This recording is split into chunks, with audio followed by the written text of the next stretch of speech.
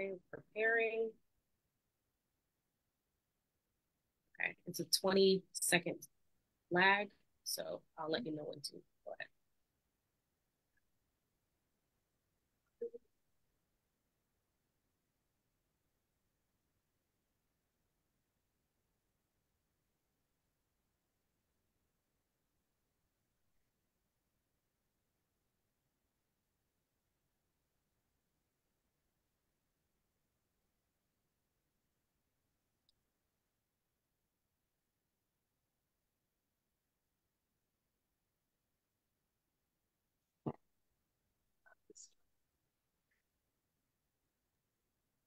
How many people are out there? 20 seconds. Okay, go ahead, Mac. Hello, everyone, and welcome. Thank you for joining our live stream. It's a Haitian Times community conversation special. For those who followed the Haitian Times for a while, you know that we've done these quite often, especially during the pandemic. And we have these community conversations because we want to go out there and engage with our community in all the ways that are possible. And so Vilas and I had been talking about having a community conversation for Haitians in Ohio because we had seen the stories about, Haitians getting beat up, right? We've heard people who are leaving Long Island, for example, to move to Ohio, Springfield in particular. And so, unfortunately, after we planned this event, we had the terrible racist comments that were spewed on Twitter and national TV during the debate stage, and that just really escalated things for everyone. We would have loved to have this in person, but unfortunately, because of the security risk, we had to cancel the in-person plans we had and only hold this virtually. And so I thank you, Vilas, so much for being so accommodating. I'm sorry that it's come to this and that you and the community have had such a rough time over the past week or so in particular, dealing with these racist comments and just vilification of Haitians. So I'll leave it to you for now to say a few words, and then we'll kick off and introduce everyone who's on our panel today to have a conversation that, we hope will help the community in Springfield and Haitians in general feel like they're not alone, that they're supported, that they have people who are watching out for them. And we hope that this will be one of many conversations we'll be able to have with Haitians in Springfield. Uh, Good evening, everybody, and thank you for joining us and show us your solidarity. And I think that we're going to spend a good time together. And I think that the end result of it will show the Haitian community in Springfield that we stand with them no matter where we are. And we welcome you and we thank you for your kind words, your prayers, and everything. And we're also happy to be here. And I will just say, may the Lord God, the creator of all universe, give us all the wisdom that we deserve just to spend this time with humility and grace. Amen. Amen. Thank you so much.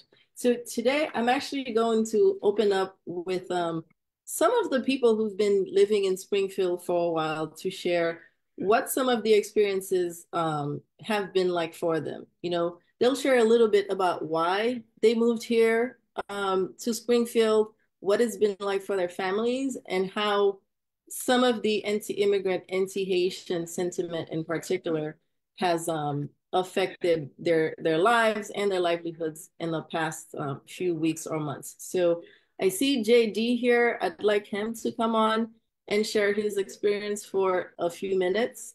If you can help us do that, Sherelle.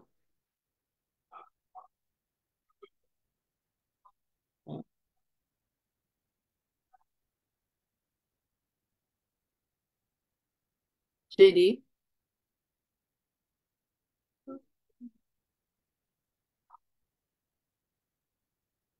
All right. So if he's not available to speak, then I'm going to ask Ms. Philomene to come up and share your experience, if that's okay. Hello, can you guys hear me? Okay, we hear you now. Go ahead. Yes, we don't need videos right now, right?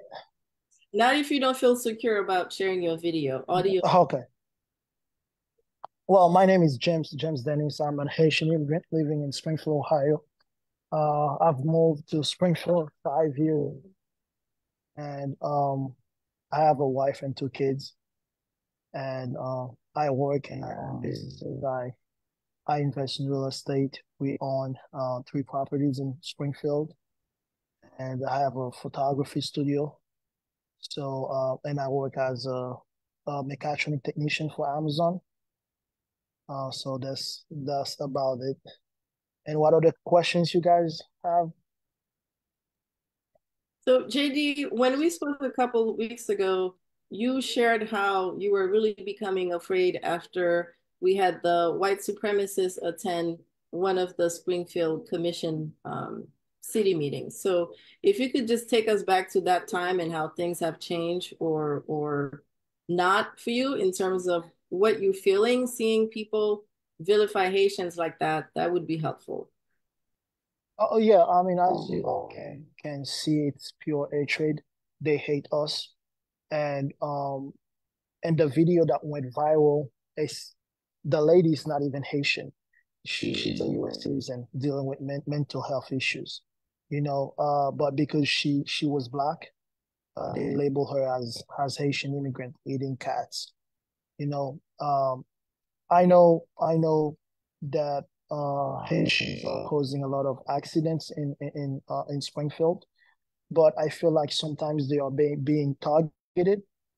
And I don't know if you know about a radio scanner they have. They can hear when if you call the cops and the cops are talking, they can hear that.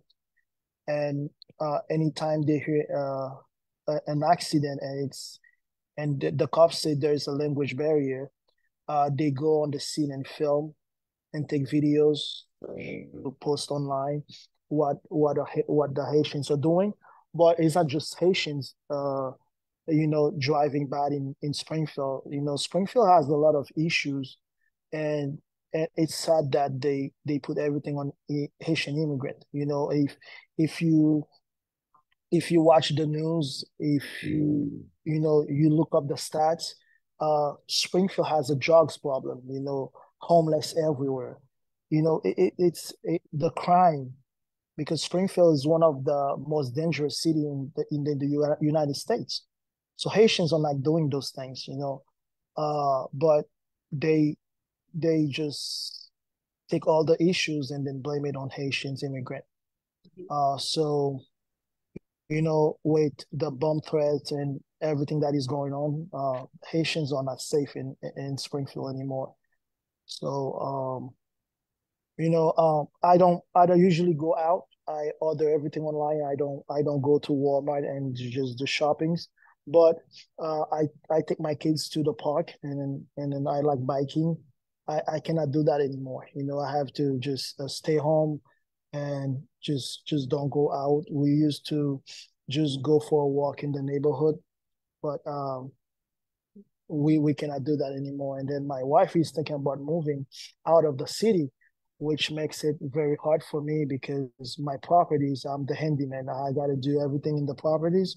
So if we move out, if anything, we drive to Springfield, and I have a studio. I have a 3-year lease with the studio. It's just right now, and then thinking what what should I do as a leader Mhm. of my family, and how can we fix that. But um I recently, like an hour ago, at a speedway, there was a protest against Haitian. I had to just post something so the Haitians can avoid that area. So it's getting it's crazy right now in Springfield. Did you actually see this protest? You said you posted about it or you heard about it? I heard about it. Second. I'm in a watch crime group they have, so Okay. they post stuff like that. I post pictures so I can see. That's why I don't know. I hope I was not in that group, seeing those comments about they saying if you guys are serious uh, the cops should be like uh, having to deal with bodies of Haitian blood bodies of Haitians. Wow. So yeah, and they're saying you have guns while waiting on the government to do something. So it's a lot of issues, and we need to fix in Springfield. And Um, right now, I kept on thinking I don't know how to move on from that, and it's crazy. Oh my gosh. Oh my. Thank you, Jamie. Thanks so much. I'm sorry that you're dealing with all of this. This is heartbreaking, and I think that's why everyone is so concerned and why we've had to change this conversation to the immediate threat. And obviously, as you can see, we're here in a small room. And like I said, it's just we can't guarantee anyone's safety. The police can't guarantee anyone's safety. So this is a real problem, a real threat, right? You did mention the driving situation with Haitians and crime and different activities in Springfield. There was one in particular that has been used, many times to, I guess, justify the reasons that people are targeting Haitian drivers and following folks around. Can you talk a little bit, Vilas, give us some background about what happened last year when the 11-year-old boy was killed in that terrible accident, and if that's when you felt the shift necessarily? Yeah, and it was like when last year, I think it might be like um I don't recall the exact time, but it was after the school bus accident that everything started to escalate to that level. Mm-hmm. And they normally started just to take that situation and build up on it Mm-hmm. and make all bad comments on Haitians. But Haitians don't have anything to do with crimes. All that we believe is that we are more criticized for the bad driving that I think that the city is working on now. Mm-hmm. Other than that, we are good to go. And I'm so sorry, my friend, that you have to go through all of this. And I think that our office is open just to welcome people like you and to listen to and see if we can move on together. Mm-hmm. Mm-hmm. And I'm sorry, Vilas, I didn't share the full name of the center. Can you tell folks again what it is that you do here and why you felt it was necessary to actually have a center like this available for the community? Yeah, Haitian Community Help and Support Center is a center that is set up here just to give orientation to Haitian in Springfield, and giving them the services that they need when it comes to applying for legal papers or job search or housing. And also, we are implementing projects that have to do with cross-cultural education by the fact that we want that the Americans learn from us who we are as a people. And also, we implemented Creole courses for American who would like to speak Creole. And at the same time, we are educating our people, the Haitian people, to understand the American culture and giving some driving classes and ESL class, English as a second language, to make sure that um, people know exactly what to do to respect the law. And the other thing that we want to be there for them to tell them which route to take if they want to buy cars or anything, because they have taken advantage of them a lot by the fact that they do not know the culture. So we are here even before they do something that they can come to us and explain to them what is the procedures just for people not to take advantage of them. Right. Just before this past few weeks, we were talking about the home ownership seminars that you hold for folks who are now able and want to start buying homes. Obviously, you've had to put that second or last seminar on hold to deal with this immediate threat. So tell us just a little bit more, if you will, about how Haitians who've been here, even though it's been a relatively short amount of time, are actually doing well, and how that might play into some of the animus that we're seeing. And it's very true by the fact that Haitians are hardworking people. They will work more than 60 hours a week if they get a possibility to do that. Because of that, they have been integrating the community so rapidly that kind of normally brings some kind of jealousy because they buy houses. We have business owners here. We have the Little Hills of Business owner here, Yeah. and we have folks buying homes and opening restaurants and everything. And the thing is, you would see if there is um, Haitians are buying the most recent cars. I mean, the Toyota 2024 brand new cars, and they paying their mortgage on time, they paying their rent on time, and they paying their credit card on time. And normally they interfere. They are in every part of the city. You go to the hospital, you find them. You go to school, you find them. You go to Clark County Services, Jobs and Family Services, you find them. So find them working there, working, yes, working actually as professionals. As professionals, okay. Yeah. yes. And so they are at all levels of life. And normally they do not choose to stay only in one place in the city. They are all over the cities. And they're in the north and east, west. So they are everywhere. And I think that and they work hard. And apart from the bad driving that we have been criticized of, and I think that we're working toward a solution of that. Otherwise, I think that the Haitians have been doing well, very well here. And for those who don't know, we're talking about anywhere between 12,000 to 15,000 or 15,000 to 20,000. Every time I turn around, I get a different number. Yeah. We do not have an official statistics actually, but the city officials speak of 15 to 20,000. And to my experience, I think that this figure is exact by the fact that we have a lot of Haitians here and we have been normally working with them and they're all out here. Yeah. I'm telling you, just from driving around today, it's my first time ever in Springfield. I can see what you're talking about. Yeah, they're everywhere. Everywhere. And we went into a store that just opened maybe 8 months ago. Yes. La Bendita, groceries and food market. And the activity there was wonderful. People were coming in to buy, Haitian bread, cassave, to make money transfers and things like that. So you can tell and see the change that's happening, where folks are putting in businesses in places where they had been abandoned churches and things like that.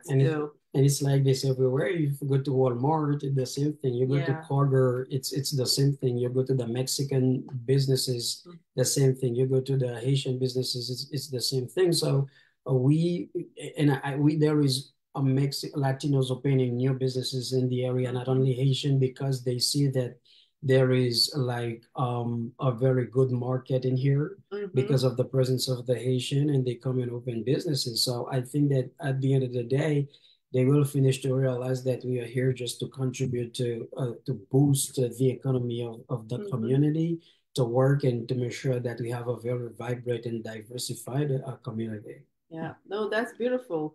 We were also at Rose Goûter restaurant, and I'm telling you, the line was almost at the door. Yes. Even despite all of the fear and anxiety people have, folks are still going about their business and enjoying the Haitian food, buying things at Adasa Market and all of that. The parking lot was full of activity. Yes. So just like we do, we're resilient. We keep going, right? We don't just go off and hide somewhere.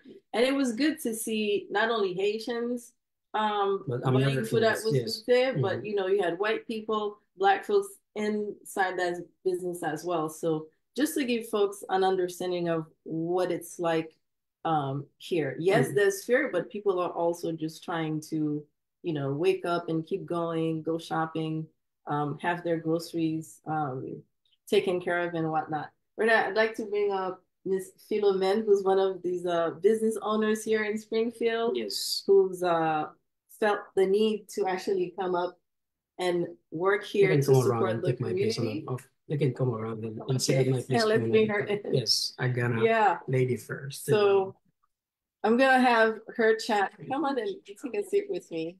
Yeah.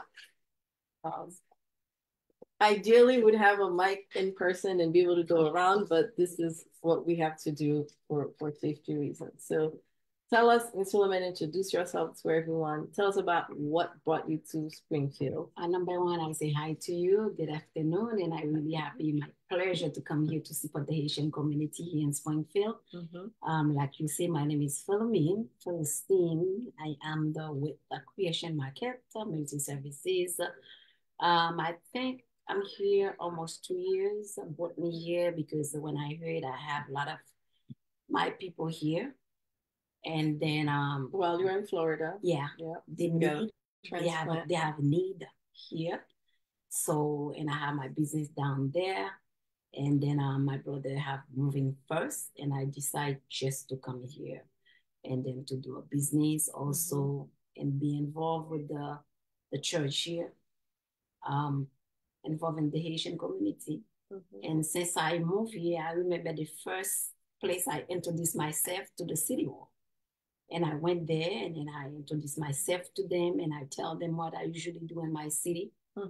And I'm kind of little well known in my city, especially in the activity they're doing when they have an election, because I used to have and still have a large youth, and I'm director of the large youth. I also have a non-profit organization too since 2010.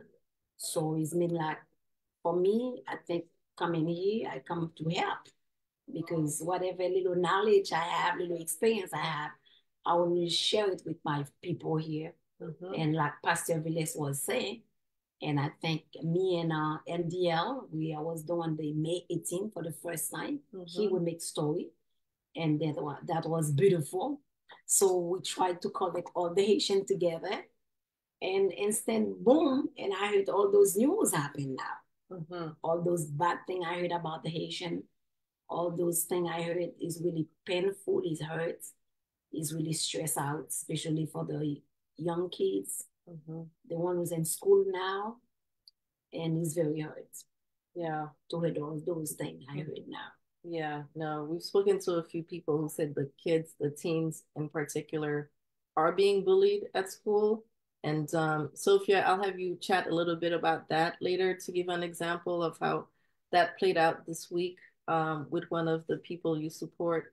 But Philemon, can you chat a little bit, tell folks how this is also affecting your business, where you're facing different threats? I am as well. Actually, I think I may come back to the news again because I'm just watching something very close for this week coming. So if that's so I will put my voice more out there about the situation. And for me, I'm thinking it's all about race. So maybe some people, maybe some people maybe denied it.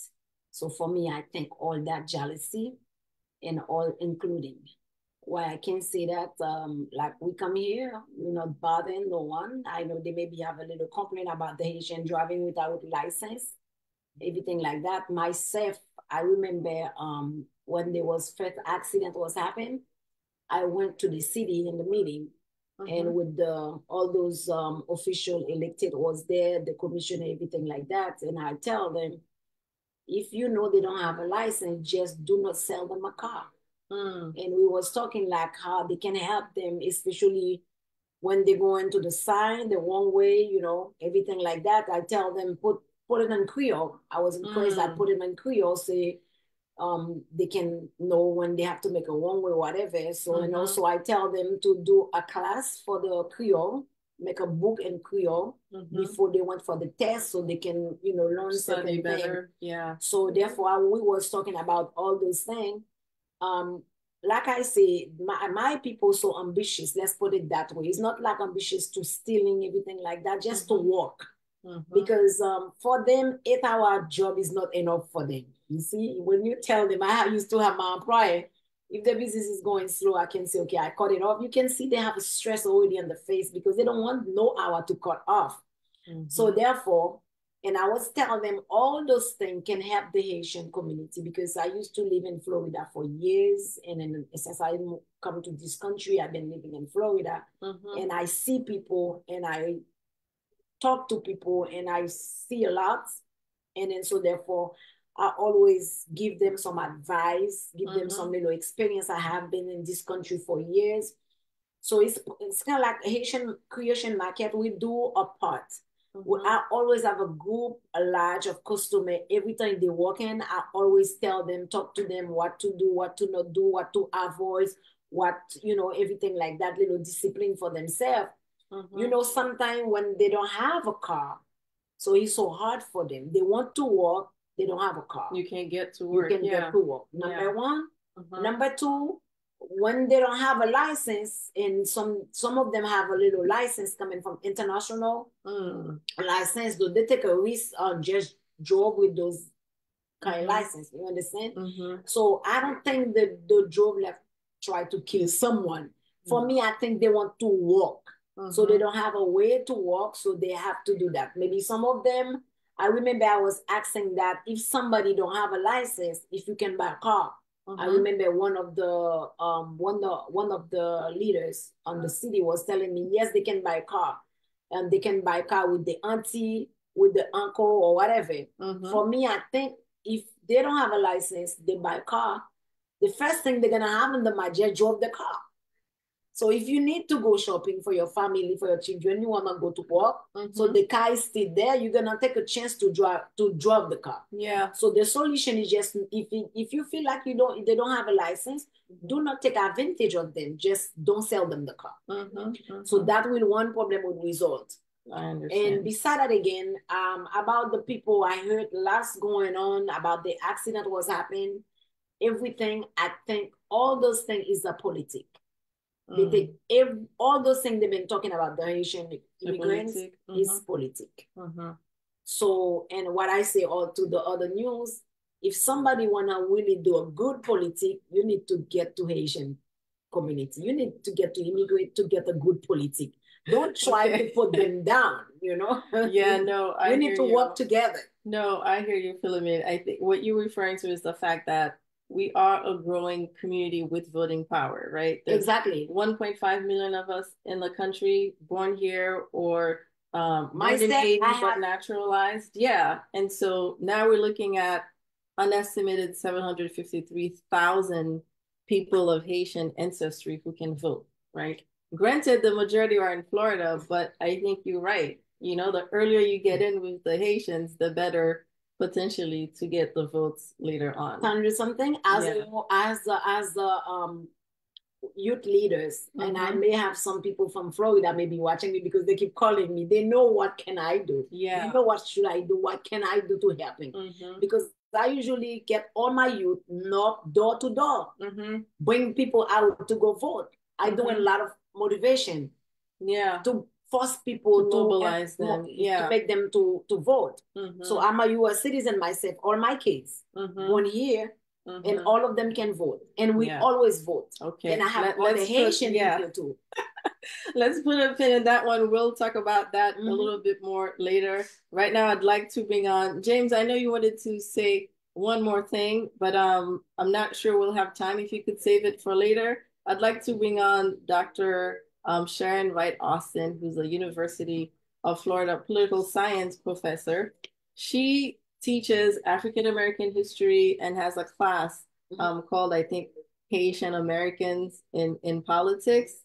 Correct me if I'm wrong, Dr. Austin. So if you wouldn't mind, please come on and share with us your scholarly perspective on what Philomene and Viles, what JD have been talking about here, to help us all, understand like where we are in this moment in history as far as racism in America, which keeps coming up over and over again, and where we as immigrants, Black immigrants, Black Haitian immigrants fit into this narrative, please.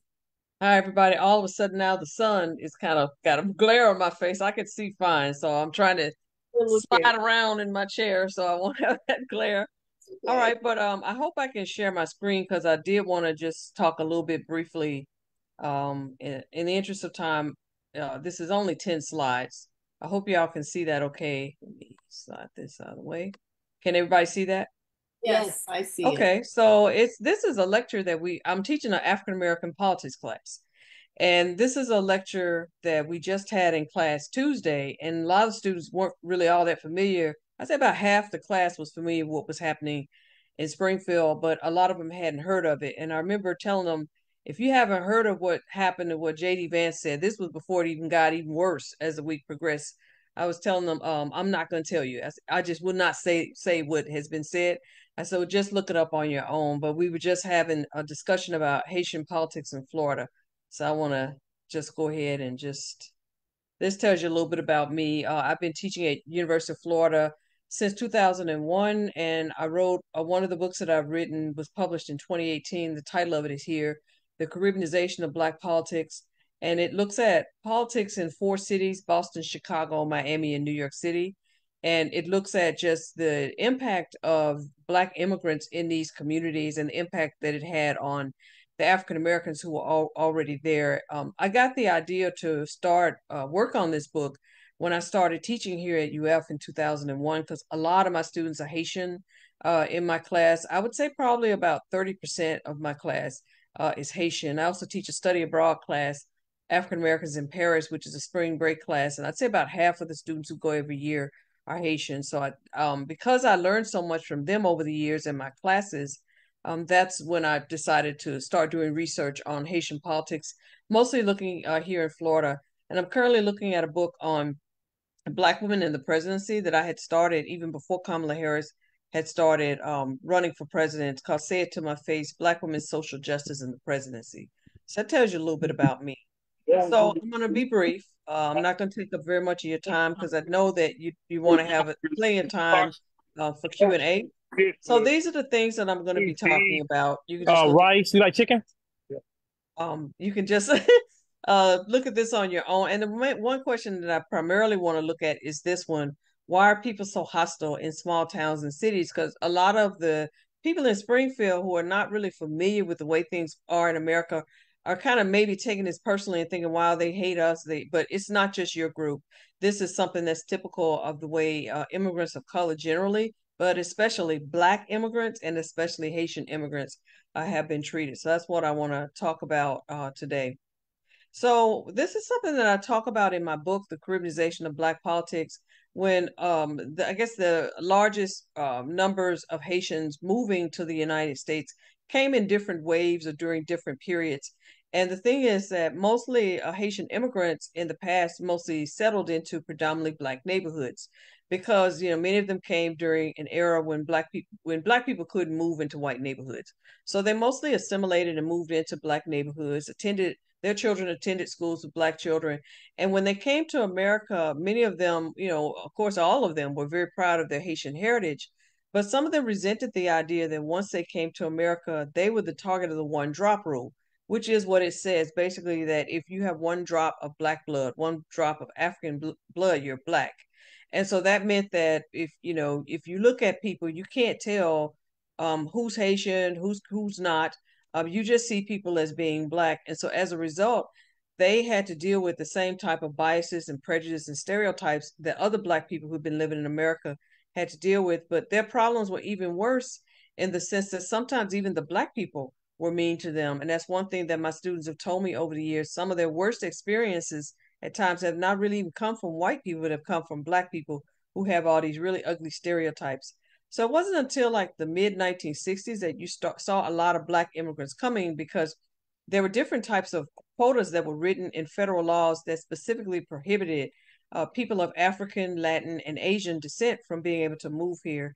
It wasn't until this law right here, number 1, that was passed in 1965, the Immigration and Naturalization Act, that you began to see more Black immigrants coming here.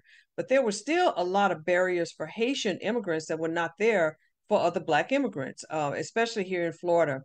And then in 1972, you began to see more immigrants coming here from Haiti. They were fleeing not only economic problems, but the political changes that were taking place there as well. But nevertheless, they were thought of as economic refugees. So I don't know if you all have heard of the wet foot dry foot policy that says that, for example, if a person who's Cuban manages to reach dry land, that person can apply for an asylum and might probably be able to stay. But if a person of Haitian descent reached dry land, that person was sent back. And it was like that for a very, very long time. And so as a result, when you hear people talking about, oh, many Haitians are illegal, they're illegal immigrants. Well, first of all, we know that that's not true, especially not in Springfield. But also, if that is the case or was the case in the past, it was because they couldn't come here legally because of racist laws like this one that kept them out. They were perceived as economic refugees and not political refugees, even though many times they were fleeing political persecution, people saw them in that way. And that was really just an excuse that was given to not allow Haitians to come to this country as other immigrants of color were. And then, as you know, as many people in Springfield have temporary protected status, during the Obama administration, after the earthquake in 2010, he expanded the temporary protection status. So, really, for the first time, a lot of Haitians had that status, which meant that if they were in this country by a certain period of time, they could apply for an asylum. They wouldn't have the risk of being sent back. They can be given, an opportunity to stay. And that was later expanded just recently from August 24th of this year to February 3rd of 2026. So that means you can apply for a work permit. You can basically live your life. You can not have the fear of deportation. The problem is with this upcoming election, we don't know what's going to happen because you've been hearing what Donald Trump has been saying. If he gets elected, he's already said, I'm going to deport all of them. Now, we don't know if that's true or not, but he definitely is probably going to have a problem with the temporary protected status, especially for Haitians. So that gives you a little bit of an idea of when Haitians have moved to this country. And there has always been a lot of prejudice and resentment toward Haitian immigrants during the 1980s because we didn't know a whole lot about AIDS and where it came from. Haitians and some Black Africans as well were perceived as being AIDS carriers, and they were thought to be from a group that was more likely to have whatever the virus was that caused AIDS. So as a result, the Food and Drug Administration didn't allow them to donate blood, even if it was found that they didn't have AIDS, that they were completely healthy, and that didn't change until 1990. So that was a problem. Job discrimination, especially in service industries in Florida, a lot of people felt uncomfortable, so they said, with having Haitian waiters and waitresses. And so as a result, even like having someone who was Haitian working in a department store, some people said, well, we don't feel comfortable with that. So they were openly discriminated against. And then also there's been political competition with African Americans, which is what one of my books talks about. But even with the members of the Congressional Black Caucus in Congress, some members of the Haitian community have had some serious issues with them because they felt like, for the longest time, they didn't say anything about the problems that Black immigrants were facing. And even now, I guess people feel that they are not doing enough. And also, they have moved into communities where Black people traditionally have been discriminated against.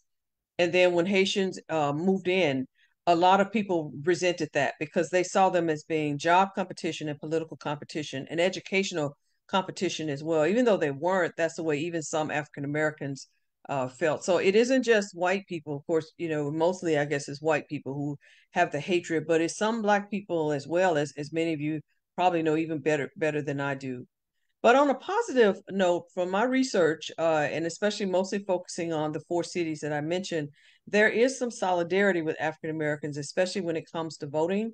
Haitians and African Americans do tend to vote for the same candidates because they have common problems, especially when it comes to issues like, someone just mentioned police brutality is something that affects Black men, regardless of what, your background is. It affects all of us. So there are some common problems that we all face as Black people. And as a result, that's reflected in the way that Black people vote, regardless of whether they're Haitian or African or whatever their descent is.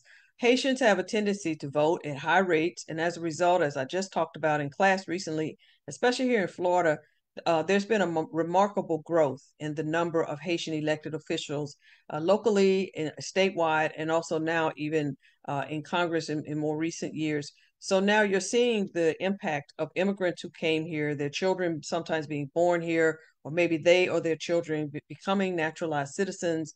They're now participating, they're now voting, their children have now become educated, running for office.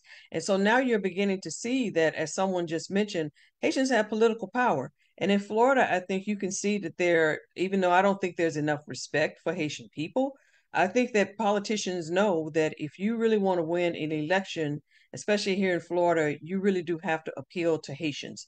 And so as a result, there are direct efforts to appeal to their votes from politicians. And then also there are religious communities. Haitians have founded their own churches, and also the earliest Haitian immigrants sometimes benefited from attending different churches, especially African American churches, that helped them with some of the problems that they were experiencing. I have a lot of Haitian students, and have for quite some time, who've done extremely well in college. They're able to, to get a really good education here. And one of the things, on a positive note, I also want to say is that, as you know, there are places where you can go for help. And many of you know more about the local resources even than I do. But I want to just again show you these, and I'll end with that in a minute. But there are places you can go for help. So I guess the question is, why are people so hostile toward immigrants in small towns? Well, it's not just in small towns, even in cities. My students have told me over the years in Miami, many of them are from there, about how they've been treated even there. So even in cities is bad, but I think it's even worse in small towns because there are fewer Black people in those towns. And many of the white people who live in those towns tend to be white working class, less educated, very conservative, and basically very racist people who basically just don't like Black people and don't want their communities to be diversified. They don't want people of color there. And so, but there are reasons why people settle in places like Springfield, because I was watching your mayor on CNN last night, and he was talking about the fact that the city has a lot to offer, and the people there are just trying to make a living, and like just trying to take care of themselves and their families. But the workforce needs in small towns are high because those are places where people are less likely to want to live. If you had a choice between living in Columbus and living in Springfield, most people would say, I'd rather live in Columbus, or I'd rather live in Cleveland. So as a result, there are certain jobs that are unfulfilled. And so when people say that, well, the immigrants are taking our jobs, well, no, that's not true.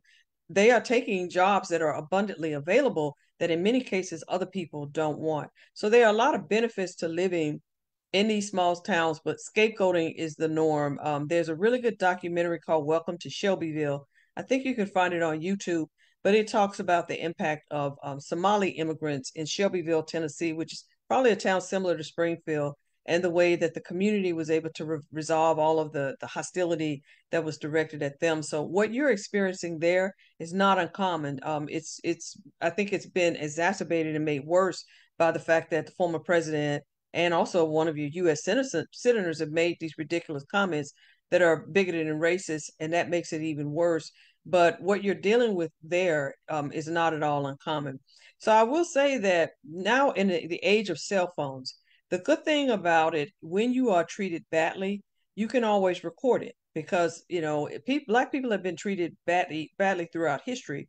But now you have cell phones. Now there are surveillance cameras. So now things can go viral very quickly, and you can make people aware of the hostilities that you're dealing with. So I would say document everything. When people are saying things to you, or if you feel that you've been discriminated against, make sure that you keep a record of that. If you're able to videotape it, make sure you definitely do that. And then if you don't have enough support groups, develop support groups, because that's what immigrants have done as well. And also look outside of Ohio for help, because there are some resources in Ohio that I'm getting ready to show you, but you oftentimes have to cross state boundaries because you may not be able to get the kind of assistance that you need in Ohio, but you might be able to get it in Florida. You might be able to get it in South Florida, especially because they have such a large Haitian population there. So these are just some of the resources that, I mentioned the Congressional Black Caucus. I didn't mean to insult them, but Hakeem Jeffries might just possibly in November become the first Black Speaker of the House. This is his contact information. If you're having any problems and you want to reach out to the members of Congress, this is the information for the Congressional Black Caucus. The ACLU has filed several lawsuits challenging different types of voting and other types of civil rights discrimination. The state of Ohio has a webpage where you can find information about attorneys who will represent you for free. if you have any type of civil rights issue. This is a group that I found out about, the Haiti Bridge Alliance, but there are several others as well that brings attention to the plight of Haitians in America and comes up with different types of ways to assist them. These are some other things. One of my students received one of these Soros fellowships years ago. She was Nigerian, but it's for new Americans, for students who have been in this country for a brief period of time or who are the children of immigrants. They can get a fellowship for graduate school. This is also something that was established during the Obama administration, the New Americans Initiative, that is designed to try to help immigrants economically and in other ways. I know you all are going to talk more about mental health, but if you're interested in just getting mental health in the state of Ohio, you may want to look at Ohio Mental Health Services. And then I have a son who's severely autistic, so I always think about people with special needs. But if you need services for special needs, this is something specifically in Ohio. And you also may want to contact the Agency for Persons with Disabilities. If you have someone who has especially a developmental issue, you might want to look at that. So this is my information again. I'm at the University of Florida, Department of Political Science. I'm on Twitter. I'm on Instagram. And one thing that I want to leave you with, because I really feel horrible, I was even talking to one of my students the other day who's applying to law school, and I'm writing her a recommendation. I apologized to her, and I'm like, I'm so sorry that you are having to deal with this kind of ignorance. Even though she doesn't live in Springfield, she is a woman of Haitian descent. But just remember, I always try to find a biblical scripture whenever I'm going through something in life. So Genesis chapter 1, verse 26 says something that I hope you all will always remember. You are valuable because of who you are. You are made in God's image according to his likeness. So regardless of whoever you run into or somebody being ignorant or being hateful toward you, always keep in mind that you are valued here, and there are many people in America who really appreciate and value your presence. So thank you. Thank you so much, Dr. Austin. Yes. That was so wonderful and comprehensive. It was a lot, but I think we're all feeling buoyed by this. Speak fast and yes, say it right. but there's a lot. And Philomene was just telling me that her daughter received one of these grants or fellowships from the from Obama Foundation. Yes. So yes, just to show like the Haitian excellence is endless in all kinds of ways. Yeah, I see Denise is on the phone. Miss President Mia, Williams is on yes. the phone. I was gonna bring her on, but maybe I can have Dr. Pierre-Louis join really quickly. She's the one who's on the. Yeah. Okay. Dr. Pierre-Louis, can you hear us okay? Yes, I can hear you. All Okay. right. Yeah. I was Yes. hoping you can tell us based on your research and all of the wonderful work that you've done on, I want to get this right, like Haitian international migration studies, Haitian transnationalism, and just Haitian Caribbean politics. You've been in New York and literally wrote the book on Haitians in New York, and you're one of the most foremost people, experts on Haitians in America. What can you share about how this experience people like Philomene are having in Ohio? Like what's different or similar about the experiences people like, my family has had on the coast, on the East Coast, in enclaves like New York, Miami, South Florida, and Boston. What's the same and what slightly different that we can learn from that earlier experience of the earlier generations? Thank you, Michael, for inviting me to the webinar. I think, and thank you, Sharon. You really made provided a very deep analysis and comprehensive understanding of the issue that we face currently, and then the different support system that you mentioned. There has always been a history of anti-Haitian in the United States. Maybe some of the previous speakers spoke about the fact that even Jefferson, in his writing, mentioned that the U.S. should never establish any kind of diplomatic relations with Haiti. So already in the charter, in the Constitution, in the framework of the United States, Haiti is a country, Haitians population that they should never deal with. And this came from the fact that a lot of the previous colons who went, or the occupiers and the people that Haiti gained its independence from went to France, went to Louisiana and Maryland, Baltimore. And when they came here, they began to spread those rumors about Haitians, cannibalistic, people that kill, the violence, because they had to justify slavery. And the fact that we are the only country in the world that fought the slave system successfully and created our own independence and gave citizenship to any Black person in the world and fought for the independence of other countries. Just yesterday, a friend of mine was reminding me, who is Greek, was reminding me how Haiti was the first country that supported the independence of Greece and even gave coffee, sold coffee in order to help them for their independence. We all know about how we supported South America, Simon Bolivar, and so that they can gain their independence. So therefore, I think we have to put the anti-Haitian in that perspective. We are for freedom. We really believe in human rights. This is not something we just talk about, but we act on it. And anyone who is against that, obviously will see us as an enemy. So when Haitians came in the 1960s in New York City, they wanted to differentiate Black Haitians from mulattoes by saying, they spoke French, and they were, if you were educated, you were better than the refugees who were coming in. But obviously, that didn't hold too long. And in New York City in the 1960s and 70s until the 1980s, Haitian immigrants also suffered a lot of prejudice and discrimination, primarily during the AIDS crisis during the 1980s. If you all remember, I think one of the things we have to really focus on, it's okay to record, to write letters, to meet with our local elected officials, but we need to have the voice of the Haitians heard on the streets. In 1990, when we blocked Brooklyn Bridge and we blocked traffic on Wall Street, that's when they began to realize that they should not continue to keep Haitians from donating blood. I think mobilization is very important in that process. The second thing also I think we have to remember, in the 1980s, Haitians did not have a voice. Like Sharon just mentioned, we had other people representing us in the political system.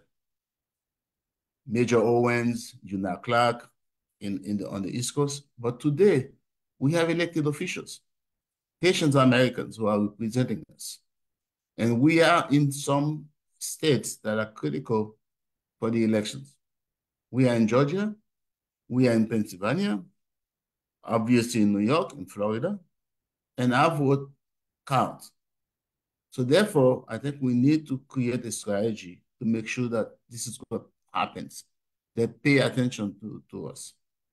And the third thing also, I think it is important to understand. I remember when, during the Munich World Cup, and then you have the Fugees and he was wearing the flag of Haiti at that time. This brought another narrative about Haiti. The narrative that came in was that Haitians are musicians. There's the sports football players, the basketball players. Therefore, the minute they began to integrate into the mainstream, and companies can profit and can make money with them, then it's a different kind of narrative they want to explain for Haiti. So we need to mobilize these people, right? the movie stars, the sports, players, the people who are influential in different fields that are Haitians that have, recognized themselves as Haitians to come forward also, so that we don't only have friends talking for us. We have to own the process to change the narrative. I remember when in the 1980s, when Haitians were being singled out and kept, they were being fired from jobs because of the AIDS crisis. They didn't have those kind of representative to talk on their behalf. But now we have these things. And as we are listening on the webinar now, we need to hold these people accountable. You cannot be Haitian only when it's good and you claim to be Haitian. Wycliffe is an influential person in many ways. So I know he might make a statement, but he can do more than that. Various others can do more than that. So we need to really develop a strategy, a plan to make sure that can happen. The second thing I wanted to mention in terms of understanding what's going on with the Haitians, we need allies. We have to understand the blood libel that Trump is coming with. He has a history way back in Eastern Europe when the Jews were being accused of killing babies, drinking babies' blood, and that was the terrain, the kind of organized structure so that they can have the pogroms later and kill. So what Trump is doing now is preparing the terrain. It's not so much about picking up Haitians and sending them back to Haiti. It's about mass killing that's going to happen. It's about genocide, because we all already know the relationship between the police and Black people in the United States. So no one is going to be listening to your story and say, okay, kindly go to this center so that they can deport you. They're going to be hounded like dogs. They're going to be killed. They're going to be, tortured.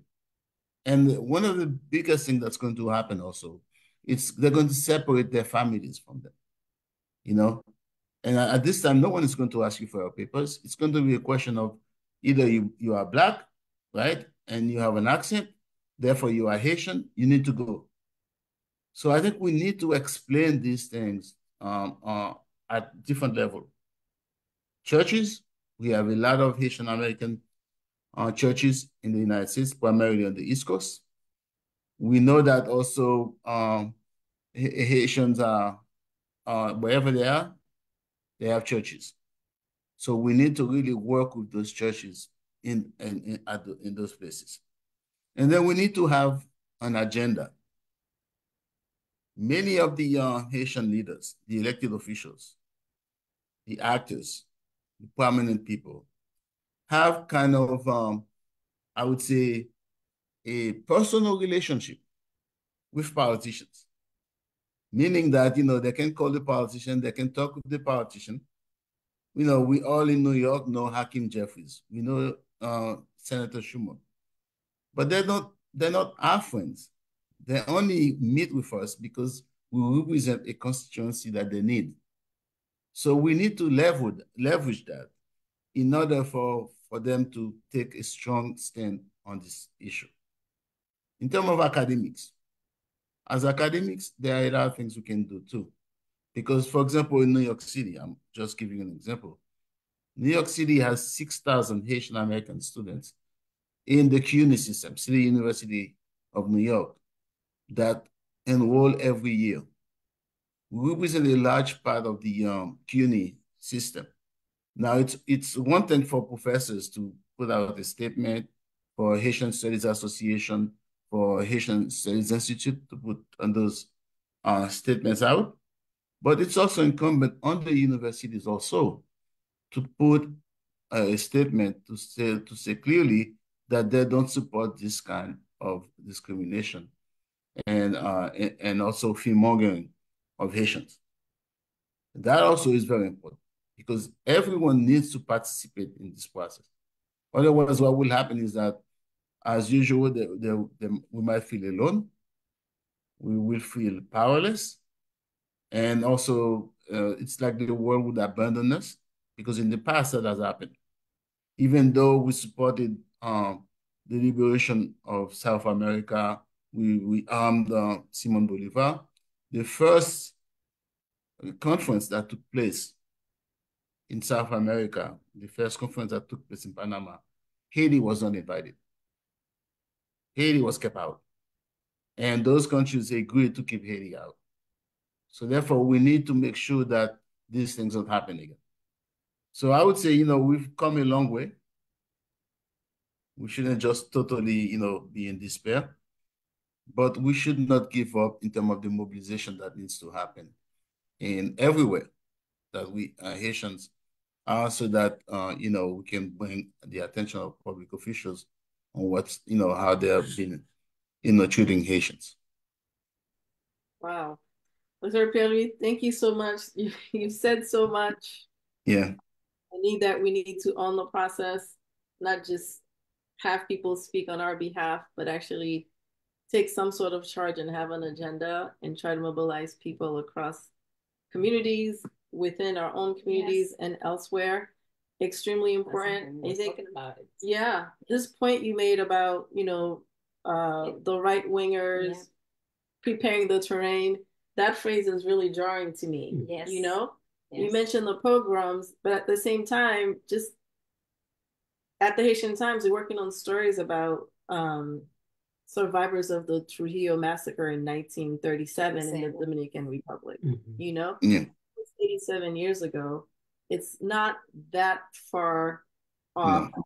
You really think about it. Yeah. So I really thank you for bringing that perspective to us today, because we've seen all the memes, people joking. It's TikTok viral, all of this stuff, but the real potential impact that we're looking at. Yeah.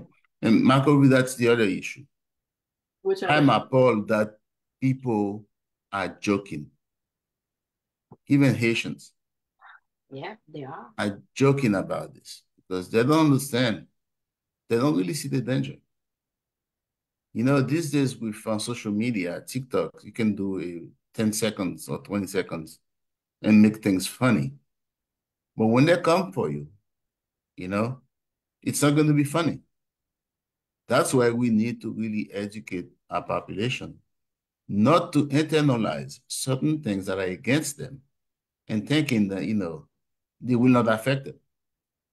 And I think one of the weaknesses we have in the community sometimes, people become victims of their own issues that they've internalized as a joke and not realizing the danger. So whoever can teach those Haitians, whenever I meet with Haitians or someone who makes a joke about the dogs and the cats, I said, it might look as a joke for you now, but they're talking about you. And they're not joking, because we've seen the history and the fact that one of the main issues that we are facing is that Haitians don't get a break. You don't get a break at home because the US government continues to support dictators, corrupt people involved in drug trafficking. So there is no way you can find a respite in your own house. And now you are forced to leave the country. You come here and you don't get a break. This is very important. We have to really link the political situation in Haiti to what's going on now in Ohio.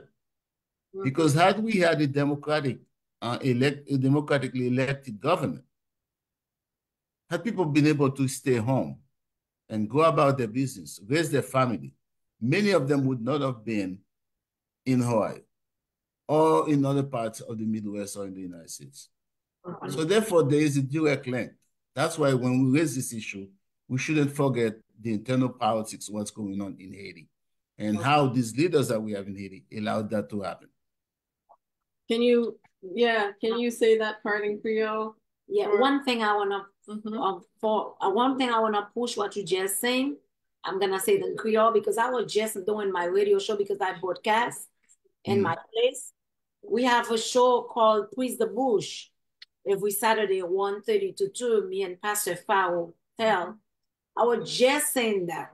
Some people take it as a joke, think it's funny when they heard something about like eating dog, eating cat, everything like that. Some of them may even thinking, you think they can do it for real, or they may do it for real. And I tell them, cut it off. Just close your mouth when you see those things come in because you turn against your own people. So you know it's not true. So, ça yon toujours di yo haïtien yo. Lè nou tante, on bagay kon sa a pale, pa aplodil. Because ou konen gan pil moun, la, yo telman travay chaque jour, yo pa même konen travay nap fe pou yo ala. Yo pa même konen koman nap batay pou yo. Et c'est ça m toujours di yo lè vin kote m la. Because yo travay chaque jour, yo pa kote attention, yo pa gen temps, parfois gen moun kap bay ou mauvais information. Moi, dis comme ça que les gens besoin connaître une information pour nous connaître si c'est vrai ou bien nous besoin informer ou bien former tête par yo, relé yon nan moun yo connaît qui fait partie dans ça n'a réglé là. Parce que ça n'a moun qui fait groupe ça ou cap chercher défendre haïtien, cap chercher moyen pour nous faire gouvernement boy ici comprendre que moun que yo pense nous ya, nous pas ça, son petit groupe très minime que lié. Et me dit encore, nous même nous pas besoin moun, nous besoin moun qui pour supporter nous tant que news qui viennent boy ici, ils viennent supporter nous, mais nous même tout, faut nous cap camper pour tête à nous tout, pour nous capable camper avec eux, pour nous faire un seul. Même genre tout le monde dit, l'union fait la force. We can't, together we can't, we need to get together. We try to fight us. We know we have people behind us. We have one lady there, Miss William, she stand for on her side. Then again, you stand on our side. There are other people stand on our side. So we just cannot sit down and let people fight for us. We need to fight. We know how to fight. We fight before. We need to get it together. All right. So with that, let me bring on Gary and then President Williams and Gary. Excuse me. Can I say something here? I keep getting kicked off. So I done been on and off about 5 times. So I don't know if it's my internet, but if I can go on as soon as possible, because I'm getting kicked off and kicked back on, and everybody is text. It's just a lot. Okay. Listen, I appreciate it, and thank you. Thank you so much for having me. Thank you so much for allowing me to be in your circle. I'm here to let you know the NAACP is fighting for you and all of the Black and brown community. A lot of times, you know, they can't tell if we Haitians or not. So an attack on one is an attack on all Black and brown community. I want you to know we are standing with you. I don't take a back seat to anything like this. I have been on the phone all morning. A lot's going on in the community. But let me share this with you all. I have been in touch with my family. My cousin is the director of mental health up at Washington, D.C. And she called me crying because she wants to do something. We're going to put a counseling session together to help Haitians with all of this. Help you guys. And I need it because this right now, what's going on is so familiar. I've been in the 1968 riot. It was my family member they killed, which started the riot in 1968. So I could tell you, in my high school, we had to stay on one side of the hallway and the white stayed on the other side. I was friendly with both of them. So I was on both sides of the hall. But that didn't keep the riots from breaking in. I want you all to know that we all stand with you, folks across the country. I've had calls from as far as Maui, from Japan, China. Everybody is calling. Everybody is praying. Everybody here is calling me, asking me, what can we do to help? And I got to say, I just don't know. But we can't let this go on. I have put out a all-call community meeting tomorrow at 7. It's going to hit the streets here in about 30 minutes when I'm done speaking here. And I got to get with everybody I want us to come together as one. Attack on one Haitian is attack on us all. So we are not going to be divided here. We are going to stand with you. I also was on a conference call with my state president because I was supposed to be in Cleveland for the Ohio conference, but I asked for permission to be excused because there's business I need to handle here with you all. And let me share this. I am calling on our state representatives to come in here. I'm also calling it, I understand Trump is coming. At the same time, I want my national president of the NAACP to come down. I've already put that out to my president this morning. I am disturbed. My heart is broken. I want you guys to know that I love you all. We love you all. I want you to know that attack on you is attack on all of us. You are not standing by yourself. And I don't want you, listen, any type of bullying in schools, any type of discrimination, any type of housing issues, any type of work issues. This is why the NAACP exists, is for you. You don't fight those issues by yourself. Call my office. I'm going to give you the number before I hang up from here. You are not alone. Do not think that you are here to handle this alone, because you are not. I am telling you right now, I was on the phone doing this. I had to walk away, on the phone with Chief Elliott right now, keeping me posted as what's going on out here. Right now, tensions are high. So I'm going to say, you guys, please stay safe.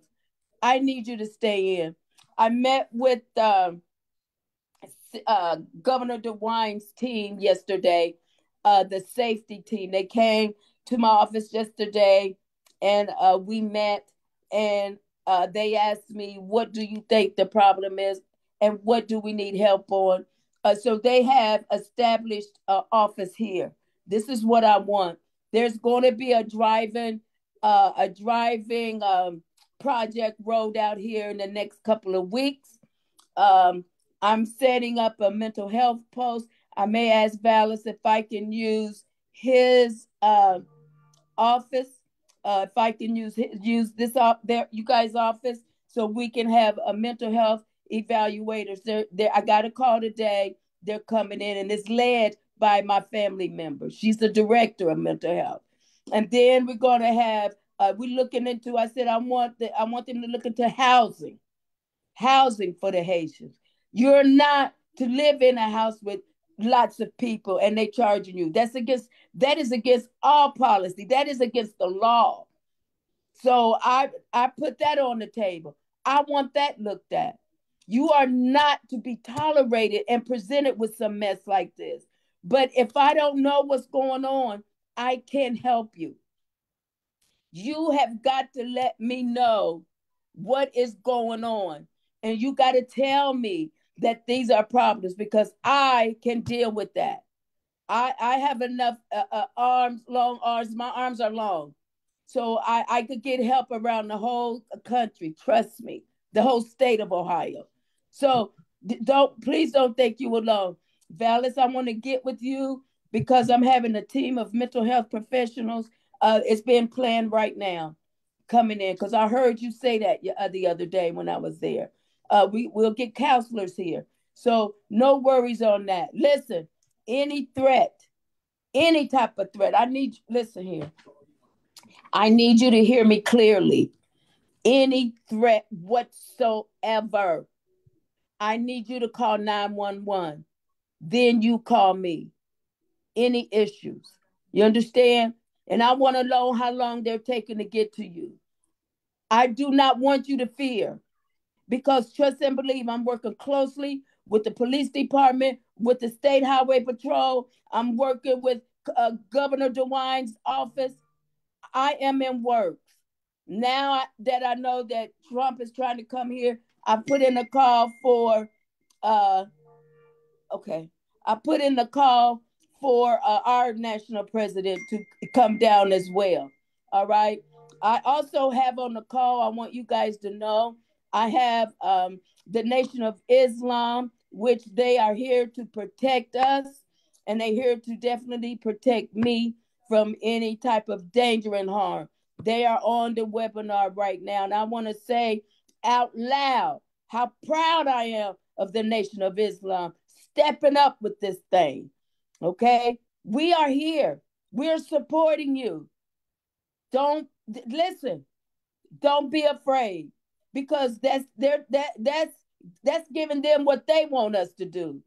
We're not doing that. We're here and we're not going nowhere. We stand together, not divided. So when Trump says he wants to take out, he gonna come and clear out all the Haitians from Springfield, he doesn't know who's Haitian and who's not. What they gonna do? Break our doors down? No, that's unconstitutional. And I will make sure that Constitution is followed. Trust and believe that. I never thought that this whole thing would go viral. I didn't even know what that meant till I had a call this morning. What you mean? What I'm saying and what the press conference is viral. And I'm telling you, people all over the world is praying. They are praying. Mm-hmm. Okay? Believe me when I tell you. Mm-hmm. They are praying. And prayer changes things. We can't forget who sits high and looks low. We can't forget about it. God is our protector. He will take care of all of this. So those things that I have put in place are actually being planned right now. All right? They're being planned now. So I just want to continue to tell you guys, listen, you cannot hesitate to call me. That's what we're here for. Mm-hmm. You feel threatened. Someone says something, anything, housing. We're looking into that. Like I said, I don't need to go back over, but I'm telling you, there is work that is in place right now. You are not alone. And let me end by apologizing to you for all that has happened, for all that has taken place. You are our people. We protect each other. This is a community of love. This is a community of love and a community of understanding. A community that believes in God, knowing that He is looking down and He's going to reveal all of this to us after a while. So my people, you my people, and we are here for you, my brothers and sisters. It's breaking my heart bad. It's breaking my heart down bad. But you don't be afraid to call the office. Okay. Call the office when there's an issue. I appreciate you. I love you. And thank you so much for this time. I keep going in and out. I got to call and see what's going on with my internet. But Mac, if you need me to speak any further, just ring me up on my phone and I'll be speaking to you right away, okay? Okay, we'll do that, President Williams. Thank you so much. Thank you so much.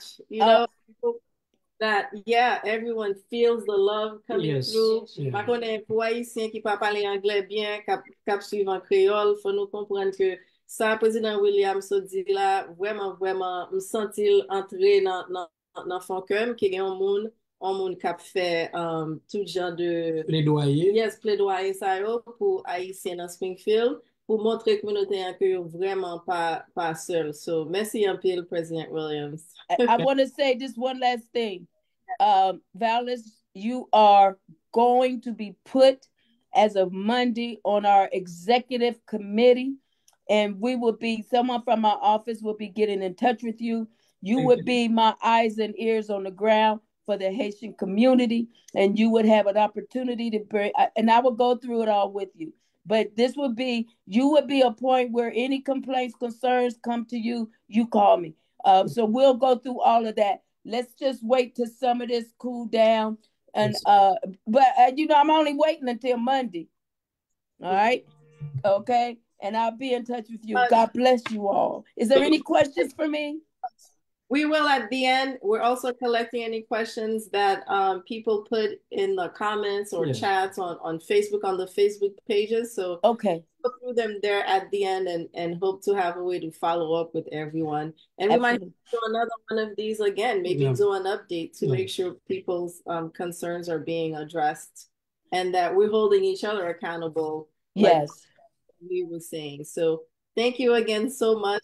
Thank you.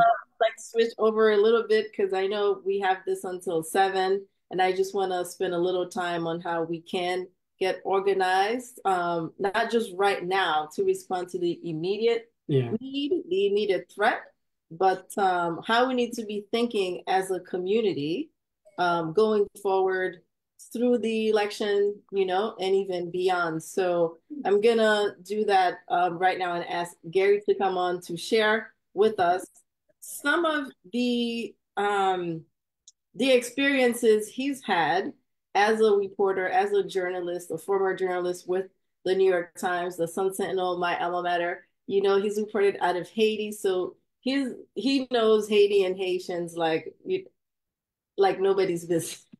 So, and in fact, that's our business. This is what we spend our time at the Haitian Times doing, is keeping an eye on the community, being the pulse of the community. Folks aren't always happy when we call them out, but that's our job. So, Gary, I'd love for you to talk a little bit about that march going back to 1990 that Francois Pierre mentioned, and how that was an impactful moment for the community, because it sounds a lot like what may need to happen here. And then from that immediacy, talk about some of the work that you helped the NYPD have through community affairs to help address the issues with police brutality after the whole Abner Louima situation. But just very briefly, please, before I get to some of our other folks. Oh, thank you. I'll keep it brief, Mac.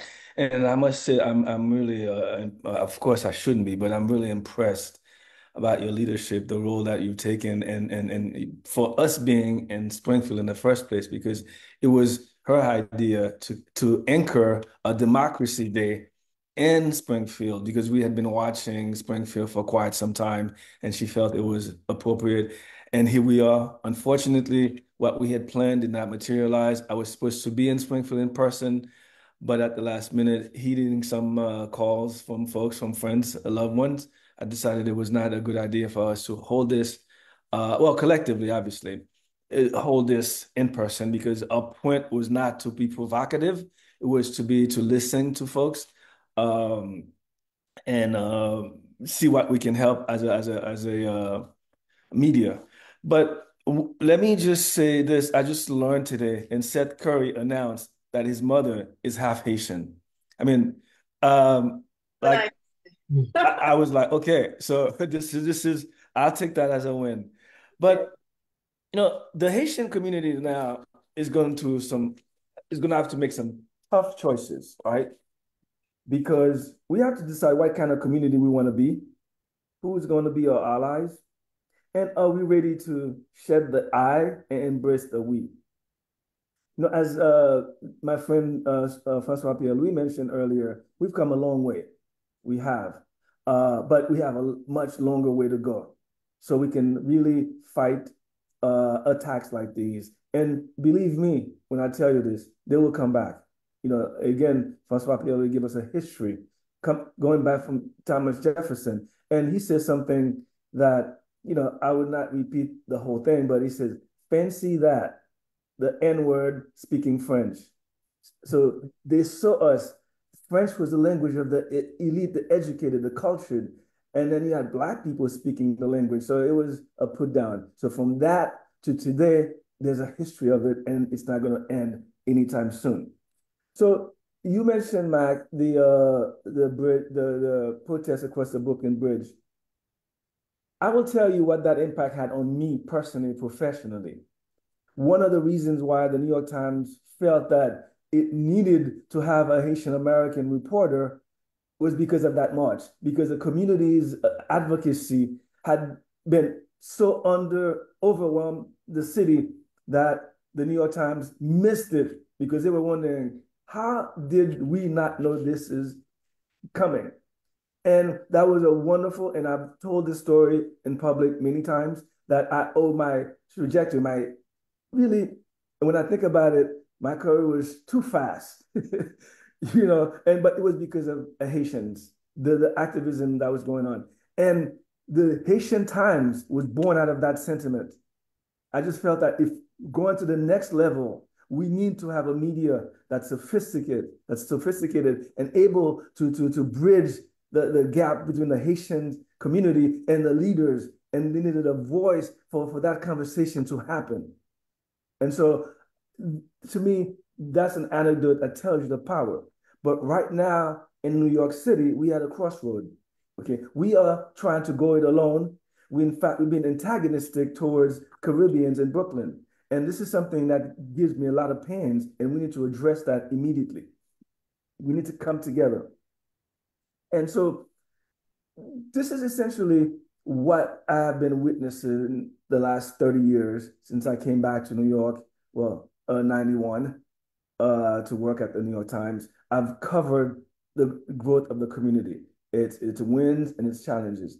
Right now, we need to really come together. We need to have local organizations, strong ones. We need to have regional organizations and national organizations that really come together. I mean, we've been hearing from the NAACP. It's one of the oldest civil rights organizations in the United States, but we need to have something like that as well. Maybe the choices that we may make, join with the NAACP or be separate but equal. I don't know, but it's not, no pun intended with that one. But the bottom line is, we Black, we immigrants, but that's, the immigrant part is temporary because our children are not immigrants. They're children of immigrants. And in my case, I'm a 1.5 generation. And so I'm a little bit more American than Haitian. It depends where I am. But the fact of the matter is we have to really start looking at inwards and be honest with ourselves and get ready. Because if we're not organized, nothing matters. So that's the message that I want to impart with tonight. Well, thank you so much, Gary, for sharing that. We appreciate you and certainly the work that you've been doing with the Haitian American Indianapolis. So I'm getting the acronym wrong, but it's handy. HAI, Haitian Association of Indiana. They're on the call watching. Good friends. Yeah, big shout They were out. gonna drive to Springfield, but we told them no, we're not gonna do it in person. But yeah, we are making great connections here in Indianapolis. I feel like they've embraced me like I'm home, and I feel home. Yeah, so thank you. There are some lessons and some resources they'd like to share with you, Vilas and Philomen. So we'll be sharing those with you over the next few days and connecting you to all of these people who want to help. Like, we've been so inundated with requests for how to help, right? Do we send money? What's an organization, And unfortunately, the community here is so nascent. It's really, embryonic, but at the same time growing really, really fast. Yes. We're not able to say definitively, here's what you need to do. But again, I hope that in a future conversation, we'll be able to help guide people, provide that guidance, and certainly in between, we'll report it out in the Haitian Times to keep you supported, not just today or next week, or if Donald Trump shows up, but throughout your evolution here in Ohio. Well, the other thing too, certain things coming now, we wasn't expect those things coming. We wasn't prepared for them. Yeah. We wasn't expect that. If you know something you respect, so you prepare for it. It's just something that we learning. We never know if those things will come in, all the drama will come in about the si nous te connaissons ça, nous avons préparé pour ça, quand pile monde a prélé, kap mande aide, gen moun qui a l'ensemble qui dit yo sorti bien loin, yo besoin de supporter, qui côté pour yo aller, tout ça là dedans. Comme si qu'on y a là nous anti-gens confused because nous pas préparé pour ça vraiment. Nous connaissons vinn ici, nous vinn travail, nous vinn business, nous vinn aider, nous vinn créer une série de notre activité. Mais instant just tout ça arrivé, les anti-gens choc. So I know one of the biggest issues is the mental health part. Yeah. We're all really concerned about how our children are Yes. processing this Yes. information. So I'd like Sophia Pierre-Luce to come on and talk about what some of her ideas are or what she's learned as ways to support the not just the physical health. We can protect ourselves by staying home. We don't go to Walmart and whatnot, but what do you say to these kids who are going to school and being bullied? You know, who's Afraid. yeah, they're afraid and they just feel like they're losing their sense of pride and belonging. How can we prioritize that and help those youngsters to process this moment, Sophia? Hello, everyone, and thank you for this, because this is great. This is great information. I learned a lot from Mr. Pierre-Louis and everyone else. Well, with the mental health issue, we're going to cover not only the children, but the parents as well. Because in order for the children to be stable, also the parents needs to have their mental health issues their mental health should be very good. So now, in terms of mental health, our situation is that we Haitians, we don't believe in mental health. And usually when you talk to a Haitian, you tell them that, oh, you have to go see a counselor, therapy. They said, I'm not crazy. It has nothing to do with you being crazy or not. You need mental health.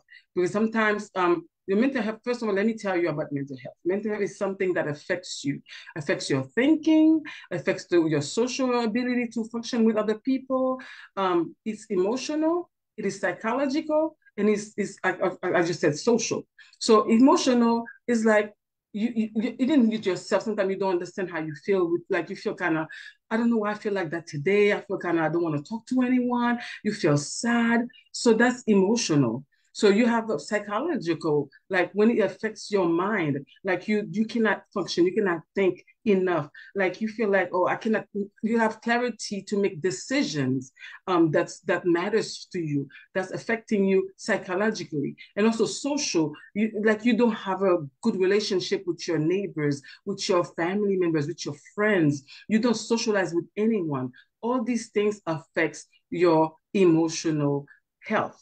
So now, that affects also the children, because we Haitian parents, we think that, oh, the children cannot feel anything. It's only us. No, the children also go through emotional problems because they feel like, okay, I'm all alone, no one likes me, and all these things, especially nowadays, what we are facing right now in that situation in the school system and nationwide when they're talking about what they just said. So now let's go into the common mental health conditions. So that sometimes you don't know what is mental health. You know, when people say, I'm not, you're depressed. Well, yeah, depression is a form of mental health. Feeling sad, like I just mentioned before, feeling hopeless, feeling loss of interest in activities. Sometimes watch your children. Sometimes they lock themselves in the room. They don't want to interact with other people. They don't want to do anything. They just stay in the room. I don't want to do anything, Mom. Like I have my kids. Whenever I see them like that, I check up on them. Check up on your children. Try to interact with them. Try to ask them questions to understand exactly why are they not interacting with you. They're not playing. They're not listening to anything. So that's a form of depression. Anxiety also is when you have excessively, you worry about everything, you panic, you have fear. Right now, currently, we are in the state of anxiety because so many of us are in Springfield or even in Columbus, everywhere. We are panicking. We have a fear like, oh, what's going to happen next? Are we going to be attacked? Are we going to lose our home? What's going to happen to our children? Am I going to be walking the street and someone's going to shoot me? So that's anxiety. So that's part of mental health. Bipolar depression. Some people are bipolar. They have mood swings. Sometimes you see them all up, up, up, up, and then the next minute you see them all low and down. I don't feel like talking. And tomorrow they're like, oh yeah, I want to do something. And then like, listen, leave me alone, leave me alone. They can have a mood swings. So that's another form of mental health. You have a few other ones too that I don't have the time to go into it. But now, what are we gonna do about this type of situation? If you find yourself feeling sad, feeling depressed, feeling like I have anxiety, now what can you do? And also the most important thing, why do I feel like that? How do I get mental health? Like, is it something that it's biological? Yes, mental health can be biological. Sometimes you can have a parent that maybe has some kind of mental issue in the past that may be affecting you, that affect your genetic, the chemistry in your body, and also your hormone changes. People go into menopause that can affect your mental, like that's a biological change. Also, your life experiences can be another form of things that can affect your mental health, like trauma. Like a lot of Haitians, they are traumatized. The children are traumatized. Living in Haiti, seeing the shootings, the gun, the kidnapping, that's traumatic. Also, you come to America, that's culture shock, another trauma. You didn't expect to be in America paying all these bills. You didn't expect to be treated unfairly. You didn't expect for people to diminish you. So that's a form of trauma. And also abuse, mental abuse, physical abuse is another form of life experiences that can affect your mental health. And also major life changes is you just get a divorce that can affect you as well. Family history, we talk about that, and also social environment. If you don't have enough support in your environment, in your relationship, in your home, with your children, with your spouse, that social environment, in your neighbors, in your community, it affects you. So what can you do about this? Okay. So you have one thing that I know that helps me, because we all face that issue. I'm not going to say that, oh, I don't face mental health. Yes, we do. Dealing with community all the time, being a pastor, being a mother, a father, any walks of life affect your mental health. So what can we do? Exercise is great. Go for a walk. Do some breathing exercises. Also, you can change the way you eat. Nutrition, the way you eat can actually help you with your mental health. Not only that, too, sleeping. Well, I don't sleep enough. So that's something that also I have to start. I know I have to do it. So sometimes we work so much. I'm sure Venus also stay up to check what's going on. I cannot sleep. And in the situation that we are facing, dealing with the community, also keep you awake at night, because you don't know, how can I deal with that? How can I answer that question? What can I do next? Like, with community leaders, whether you're pastor, you're businessman, or whoever you are, if you're in the role of a leadership, you are affected by that and your lack of sleep. So we need to try to work a sleep schedule so we can sleep enough. And also, what can I do? Stress management, also relaxation technique. I mentioned that, and also time management. Let's manage our time properly. Now, in terms of the children, everything that I just said affects our children as well. Because you know what, even though they're 5 years old, 10 years old, they have feelings, they have emotions, and we should attack that as well. Talk to them and allow them to go for a walk. Make them do some exercise, some deep breathing exercises. Talk to them. Like, try to relate with them, try to understand them. If they said something to you, don't quickly to judge them, jump on them, or punish them. Try to understand, why did they say that? Why did they act like that? And ask them questions about school. How are you feeling in school? Do you like your school? What did they say to you? Do you feel comfortable? How's your teacher teaching you? And teach your children that you're involved in their lives. I know America makes us go, like, we don't have the time for ourselves, but create time for your kids. Talk to them about how was your school today, and get involved in their life. Go to sporting activities with them. And in the school, make sure you stay on top of their schoolwork and talk to their teachers, the counselor, and also make sure that you advocate for your children and also your neighbors' children. Because I can tell you an example. And the other day, my daughter, she was at work. She texted me, she said, "Mom, don't pick me up. I want a friend to pick me up." And I know that kid is in my neighborhood because he wants to pick up some food after work. I said, "Okay, he can pick you up." So when I was waiting, and she texted me a while, and I said, "Where are you?" He said, "Oh, I'm coming." So I said, "Okay." Then she texted me again, and she said, "Mom, we were pulled over by a cop. Can you please come?" Well, luckily, I was not 4 minutes away from their location. We share location, and also it is good to share location with your children. You get to see where they at, what they do, as well as myself. So we in the house, we share location with each other. They know my every move. I know their every move. So now I look at the location. I said, 4 minutes away, I'm here. So I drove up there to meet them. So I saw about 5 cops pulled up two 16-year-old in a car.